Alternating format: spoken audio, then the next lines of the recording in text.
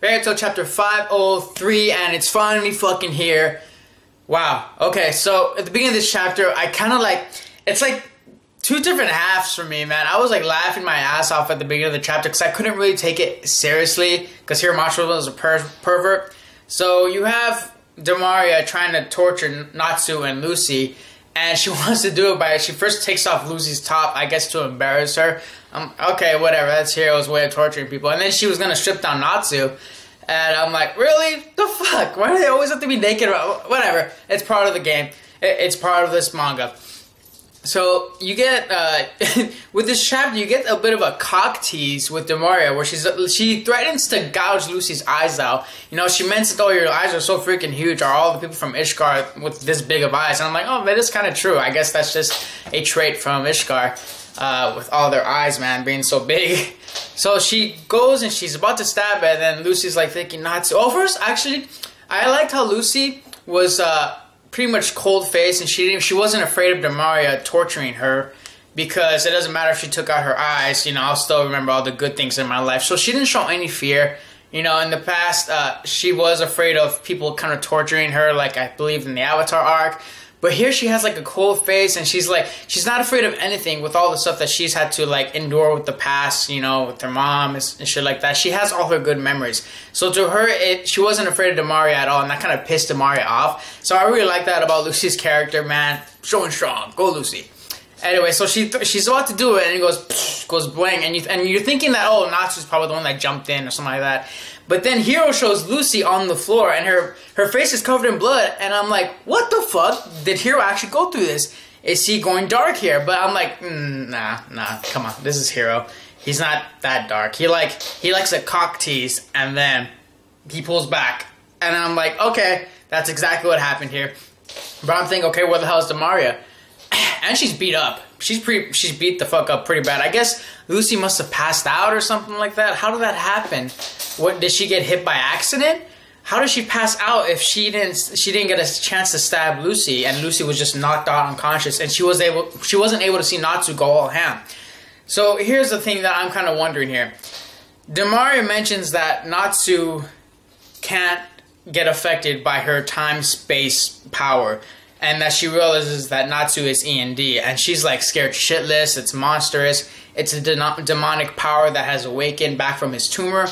So everyone comes over, you got the doctor, you got a couple other characters that I forgot to mention, or I'm forgetting to mention, and they're like, oh, what happened? She's like, I'm not even sure what exactly it is. I don't know if it's not a tumor, but it's something like a demonic power, and you have Lucy freaking out.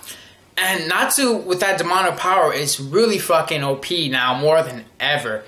And here's the thing that I'm wondering is that it looks like Natsu can't exactly control himself. It looks like he went on a rampage with all the soldiers, like, falling over dead.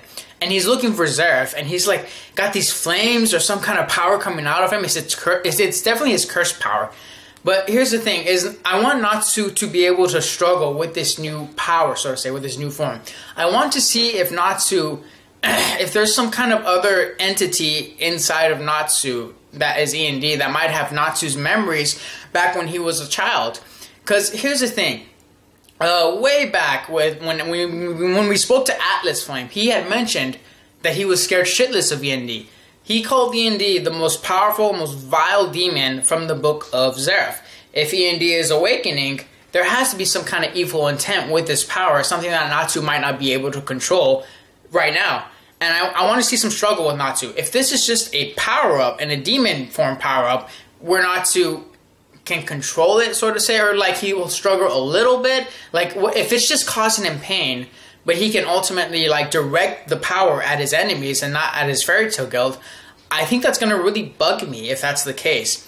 Because we were kind of hinted that this E&D guy's evil, that he is powerful enough to defeat Zeref, or that he's fucking OP enough to scare Acnologia, or at least make Acnologia worry where he wants to destroy his own book. Because we also need to know Acnologia, why he wants to destroy E&D, and we need some kind of flashback or some information or some hinting. We were getting some hintings on what has happened in the past between Acnologia, Zeref, and E&D, and I don't want it rushed too much, especially with the part where Natsu already has ran into Garrett Gray. towards the end of this chapter, Gray runs into Natsu. And what I liked about Gray's character is that with that little panel, Gray seems calm. He just says Natsu, and he doesn't seem mad or angry or sad or anything. He looks calm and collected. I think he wants to get some answers here.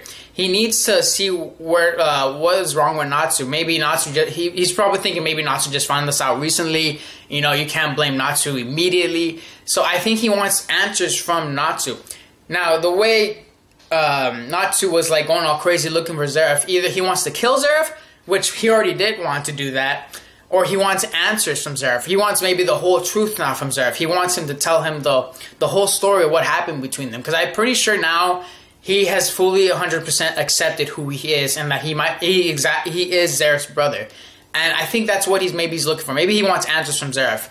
At least that's what I'm really hoping to come from this arc. I want Natsu to really struggle with this new power. I want him to like struggle with who he is directing that power at. Because if E&D is supposed to be some kind of evil demon that struck fear in the dragons and Acnologia and was always going after people and was considered to be vile and evil, there has to be some kind of struggle for Natsu here. I don't want it to be just a regular power-up where Natsu can just, he can tell who's foe and friend, and then he just ends up being more powerful and he destroys all the Spring on 12. I really don't want that to happen. I want this to be done well. I want the relationship with him and Gray, the conflict, to be done really well. People have been hyping this up for a while now, ever since the Tartarus arc with Acnologia wanting to kill E&D. This is probably the meat of the story that we have all been anticipating on hearing what has happened with E&D and Acnologia and Zeref, and what could happen with Gray and Natsu. We've had some bumpy roads in this war, some really good things, some really shitty things, but this needs to be done well. If Hero Mashal can at least go out on top with Fairy Tail, please do this well.